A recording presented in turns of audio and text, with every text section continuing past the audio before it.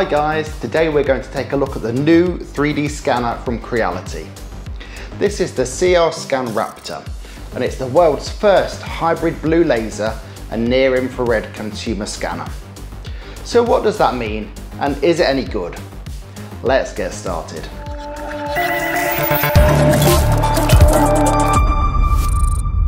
Wow, look at this. The case looks super premium. It's like a Pelican case.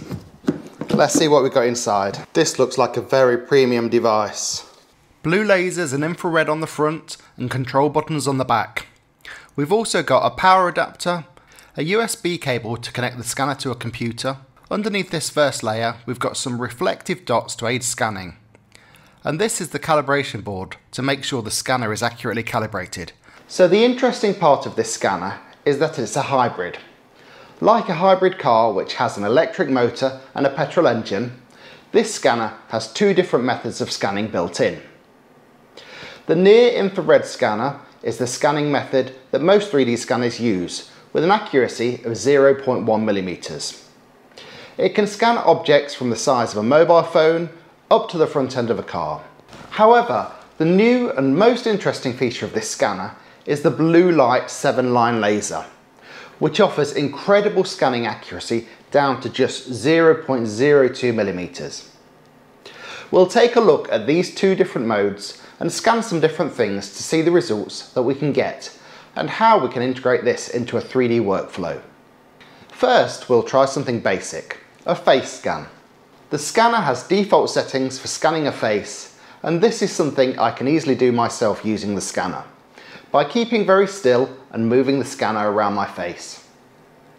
This uses the NIR mode of the scanner, which scans at 20 frames per second with an accuracy of up to 0.1 millimeters. It takes about 2 minutes to scan my face, and you can see the scanner provides a detailed result, which is great for close-up renders. I popped this 3D scan into Blender, added a couple of lights to get a result really quickly. The scanner also offers a full body scanning mode to capture an entire person. My daughter scanned my whole body in about 3 minutes, and then I took the file into Blender, where I imported it into this scene downloaded from BlenderKit. It was really easy to resize and position the scan, and the final render looks great. This is such an easy way to add a realistic person into a render scene. Next, let's try something different. The last 3D scanner I tried had problems scanning rubber and black materials, so let's try scanning this shoe with a black rubber sole and some black materials on the side. I'm going to use a turntable for this one. The scanning software has a turntable mode built in. Now, a top tip: if you don't already have a turntable, you can raid your microwave. You can use the glass tray and rollers in the bottom to make your own quick and simple turntable. Nice even lighting is important for this, so I've set up a simple fill light next to the window to help the scanner get the best results. I'm slowly spinning the turntable around while keeping the scanner mostly still to capture the shoe from all angles. It takes about 2 minutes to scan the entire shoe, and you can see here from the results that everything looks good, with the black rubber sole coming out and the black on the side of the shoe coming out nicely. Right, let's get on to the exciting part, the blue laser scanning. For this experiment, I'm going to scan this plastic part which came off my washing machine. It has some thin plastic fins and detailed clips which traditionally are very difficult for a 3D scanner to cope with.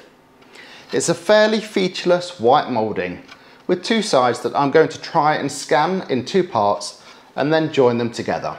Now, blue laser scanning requires you to stick the supplied reflective markers onto the object that you're scanning. You need a lot of markers as the scanner always needs to see at least 4 at any given time. This aids the scanner to know which part of the model is being scanned and helps with the tracking. This blue laser scans at 60 frames per second with an accuracy of 0.02 millimeters. It takes about 5 minutes to scan one side of the plastic part. Next, the part gets flipped upside down and I scan the other side. You can see the outstanding detail captured here. All the plastic fins are present, and you can even read the numbers stamped into the plastic. Within the software, you can then select 3 parts of the model which are common to both scans, and the software automatically aligns and joins these models together to make one complete scan, which includes all of the model. Once meshing and optimizing is complete, we've got this incredible finished model made up of both scans, which you could use to make a 3D printed copy, or as an engineering reference, or as a prop in a 3D scene. As far as I know, there's no other way to get such a detailed and accurate 3D model so quickly using any other method. So, what are the limitations of this scanner? Well, it isn't that portable unless you have a laptop, as the scanner needs to be plugged into a computer to work. Both modes of the scanner have different strengths and weaknesses. I scanned this can of beans using both blue laser and near infrared. The blue laser scan takes longer to scan and process, but it's captured the complex geometry of the can perfectly, although the material texture isn't that high resolution. Whereas the near infrared scan is much quicker and captures the label texture more accurately, it's at the expense of model geometry. However, near infrared can capture much larger objects, so it all depends on what you need to scan, I guess. 3D scanning is a fast-growing industry, and this scanner could be really useful for engineers building prototypes, healthcare professionals for fitting prosthetics, and even for cultural heritage, where you could scan precious artworks, furniture and sculptures for easy sharing in virtual reality. I think the real star of the show here is the blue laser scanning.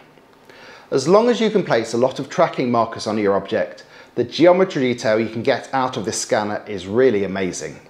Let me know if you guys have any other ideas for ways to use this scanner, and if there are any really good ones, I might make a future video on it. Hope you enjoyed that, and I'll post some links to some of my other videos that you might like here. See you in the next one.